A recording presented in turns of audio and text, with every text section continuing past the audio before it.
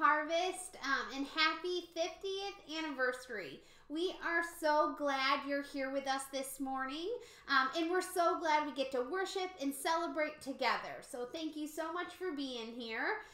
If this is your first time visiting us here at Harvest, welcome. We are a church who loves God, looks to serve people, and grow together.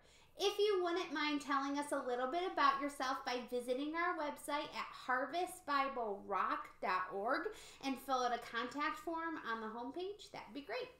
So just a few things. So Sunday, January 29th, we will be having our 5th Sunday fellowship.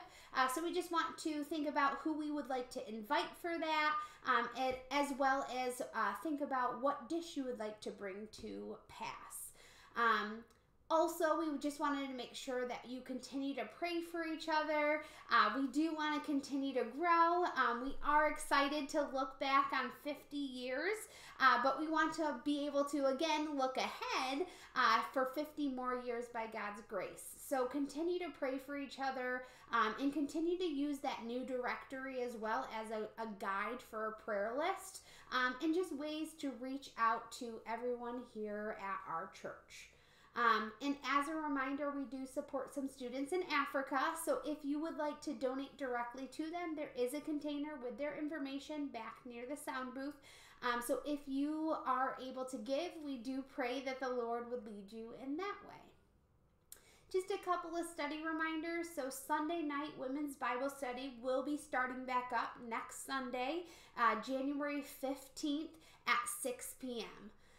Wednesday, women's Bible study will be meeting here at the church at 3 p.m. on, again, Wednesday.